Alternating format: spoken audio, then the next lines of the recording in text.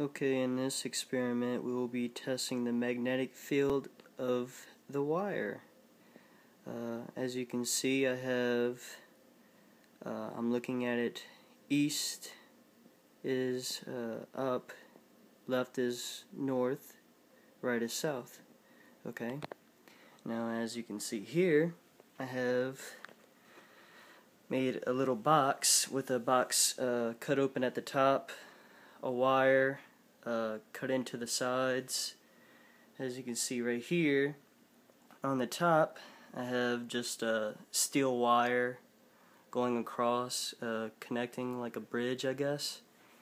And right here we just have thread, and from the thread we have permanent steel magnets, which I made from just pinching the wires together against a single wire. So now to get to the point, okay, this magnet, as you can see, should be a south. This magnet should be a north. Okay, now I have the wire running, as you can see, east and west. Okay, and right here we have a 6-volt battery. Okay, that's on the south side.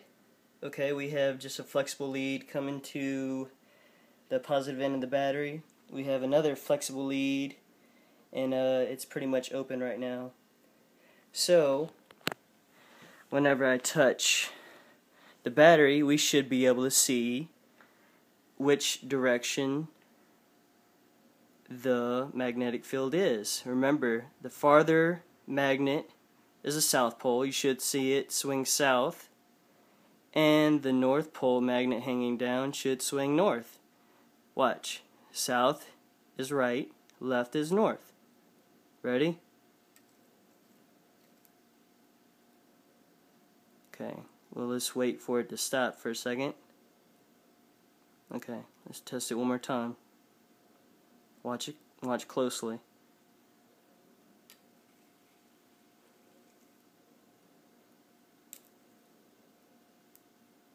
Okay, so as you can see, the wire has, since it's repelling off the wire from both magnets, you can see that the wire has a north and a south pole.